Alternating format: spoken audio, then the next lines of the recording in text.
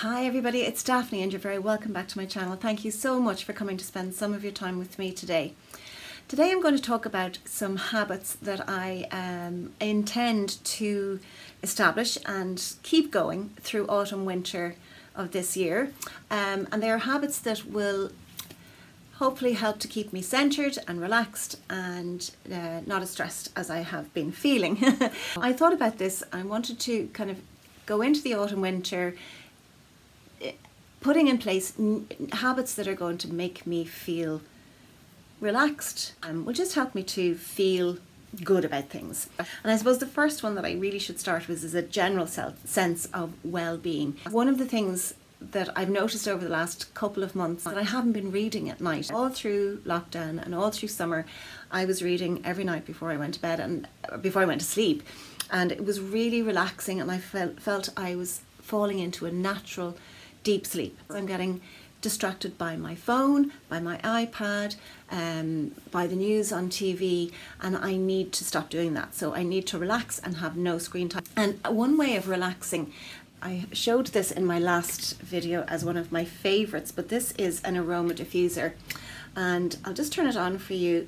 You can see the light come on there, and you might see a little stream of steam.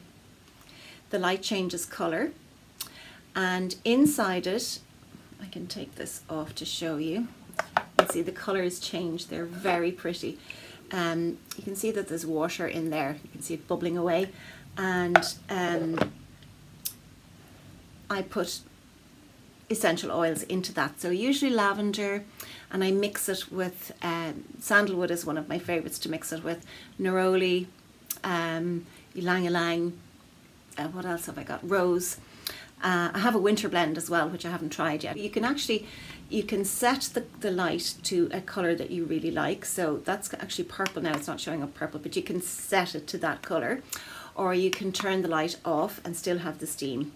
It makes a lovely, a very gentle, water sound. It's like a water feature in your garden kind of thing.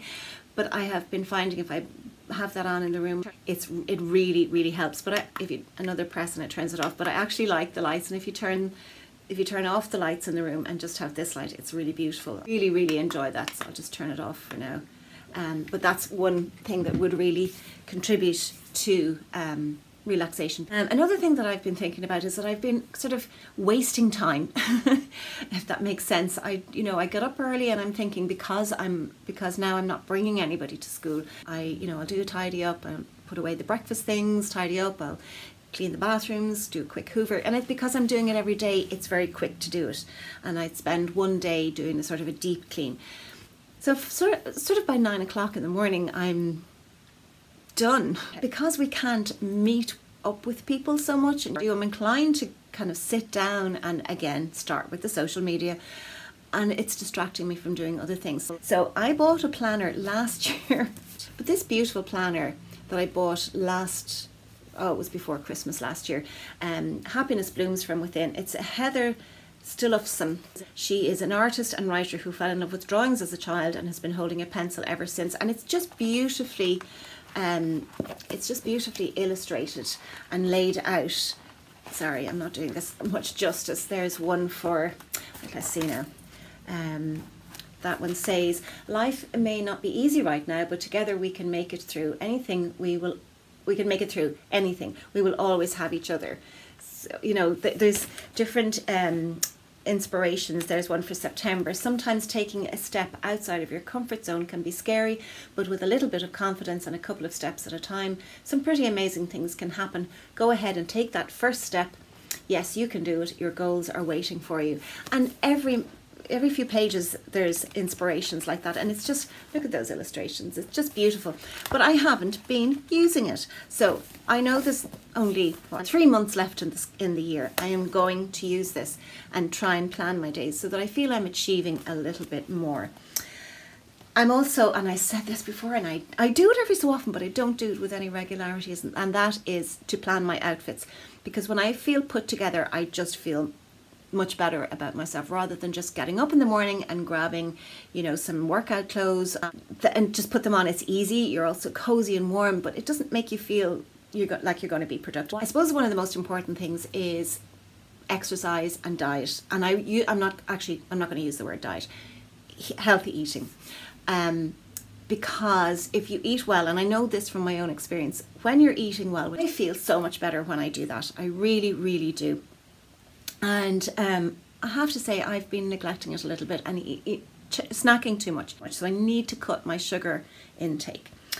The other thing I really need to do, and it's quite hard because I'm sure like a lot of you over the lockdown period, I did put weight on. Definitely. I really want to get rid of that, but I want to do it a healthy way. Now, I know I've done the 5-2 diet. I did that 2 years ago for a year and I lost 18 pounds, but I put it back on very easily. I need to focus more on what I am eating and to exercise. I need to get walking to benefit my heart, and I need to do some at-home workouts to sort of tone up. Sort of things you can do at home that are kind of spa-like. So I'm going to really take care of the skin on my body. I'm going to use my body brush. You've heard me speak about this. I had sort of let the habit go. I am going to exfoliate my skin in the shower more often. And you don't need to buy an expensive exfoliator. You can do it with sugar and almond oil or olive oil or vegetable oil. You just make it up until it's a nice consistency, and just be careful in the shower if you're using oil because it will make the shower tray slippy, so be careful. But you just use it to scrub your body and take off all those dead skin cells. And I'm going to be more consistent with moisturizing. I haven't been. And this is one, I mentioned this in my last video. It's a beautiful body butter and it's by an Irish company called Inner Zen Organics, and it's absolutely so hydrating and leaves your skin so soft without being greasy.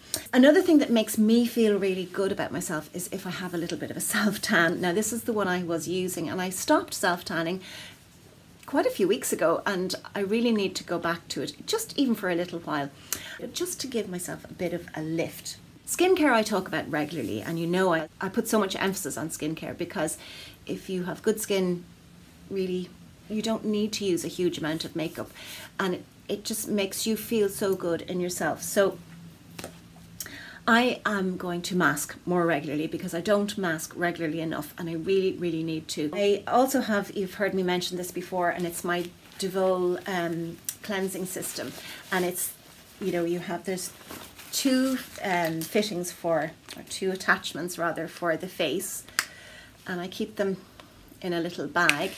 So there's one for cleansing and exfoliating. So you use it with whatever your cleanser is. There's also an attachment for the body which would exfoliate the body as well and really deep cleanse. That's it there. And there's also one for exfoliating your tootsies. And that's actually very good as well. So I'm going to make myself, I haven't been using it as frequently as I should. The other thing, it's my rose quartz roller and my gua sha. And these are great for relaxing the skin, relaxing the muscles, draining the lymphatic system and making your face feel so relaxed. It's such a treat to use them. I am going to do a dedicated video. This is from Jade and Gua. They're based in California, but they are absolutely beautiful. So I'm going to make sure that I do that on a regular basis. I am inclined to neglect my lips, and I notice of late, I do get dry lips in the wintertime, but I notice of late that they're becoming more kind of just dry little pieces of skin. So I'm going to make sure that I use a lip scrub. And again, it doesn't have to be one you buy in the shop. You can make one with sugar again and a little bit of olive oil, or use a toothbrush and just to brush off whatever dead skin cells are there.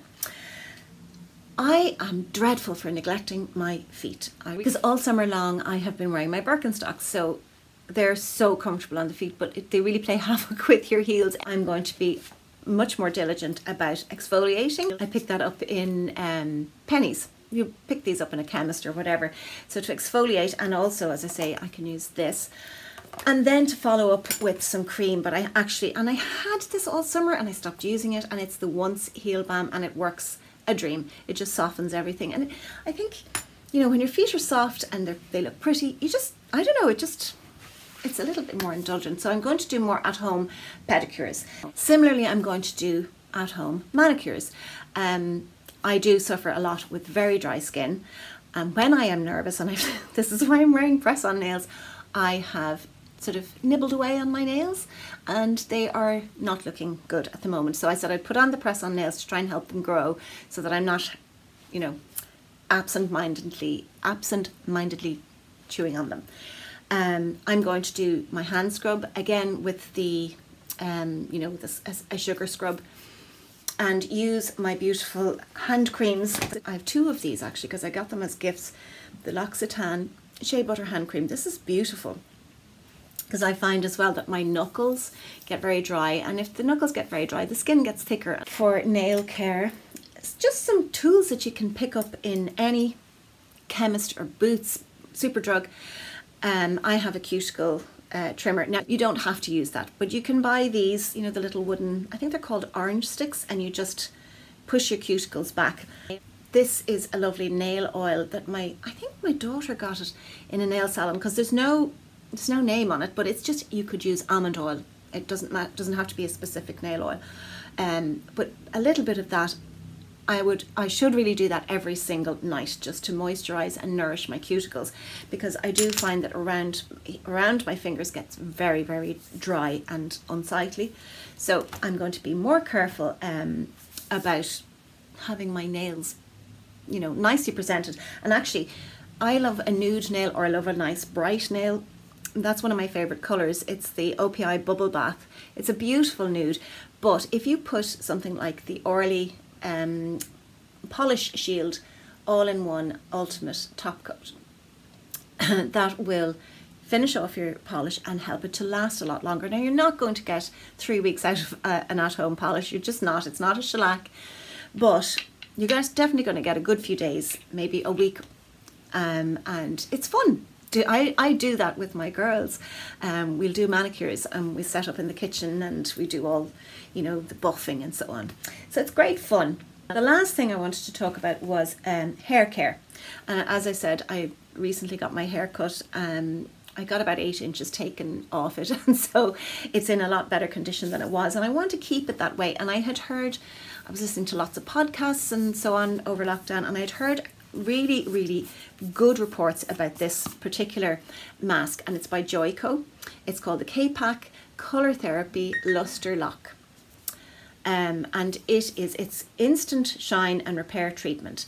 Now, it's a bit pricey. It was €25, I think. I bought it at my salon, but you use a very small amount. And my stylist said to me, look, you're paying a lot for this. She said, I've used this at home and I've left it on 10 minutes, 15 minutes, an hour, because she said you want as much of the goodness going into your hair, and where the hair needs it, that's where it goes, and it sort of washes off where it's not needed.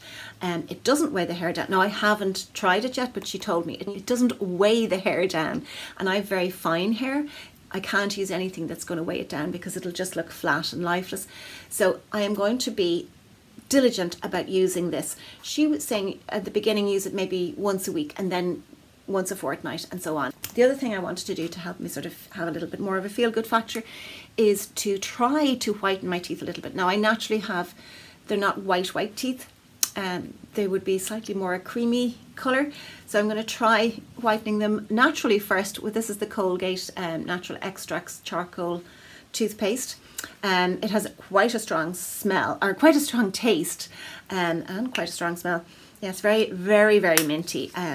But now I've only used it a few times. It's definitely not had any impact yet, but I am going to persevere, and I may, if I don't see that it's actually really having any effect on me, I may even try the whitening strips, but I have sensitive teeth, so I'm a bit nervous.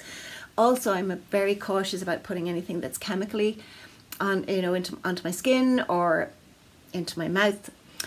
So if you have any recommendations for sort of naturally whitening teeth, I'd really, really appreciate them. But I did mention press-on nails. These are the ones that I'm wearing. They're by Primark, PS, and these are the French glossies. But that's them. I think they look quite natural, and you can actually shape them. Let me know what you are going to be doing, or what habits you have found actually really work to help you feel centered and relaxed and help you feel well. Comments and questions below. Please subscribe if you haven't already done so. Give me a thumbs up, and I will talk to you very soon in the next video. Bye.